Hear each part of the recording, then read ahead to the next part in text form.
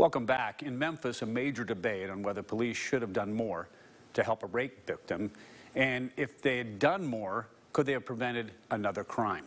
All right, as we've reported, Cleotha Henderson was accused of murder the mother and wife, Alicia Fletcher, when she was out jogging. But before that crime happened, Alicia Franklin says Henderson raped her, and police, she says, failed to investigate that. Franklin says that she wants to go public with her name and story to hold Memphis police accountable. Alex Coleman from our sister station has more.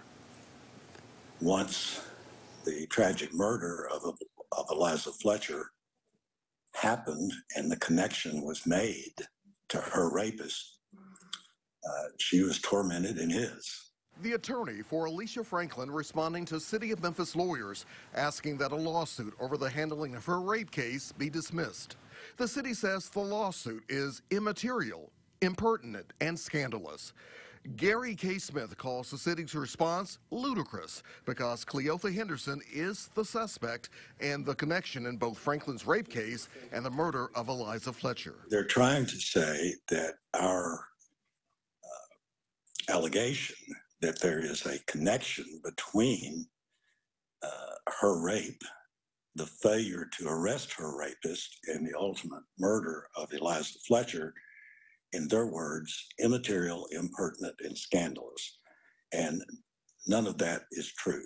Franklin was raped in September of 2021. 1 year later, Fletcher's abduction and murder took place in September of this year.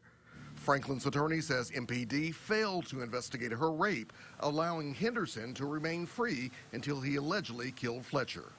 The Alicia Fletcher murder torments her. Torments her in the sense that she trusted the police department to arrest the rapist. They did not do that.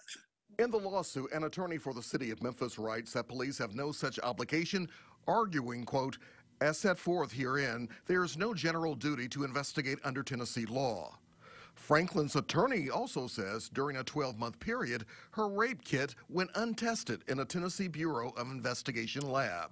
We know from the rape kit backlog case that the Memphis Police Department has not taken the crime of rape as seriously as they should. For now, this war of words will apparently continue in court. This fight is a long way from being over. It is a long way from being over.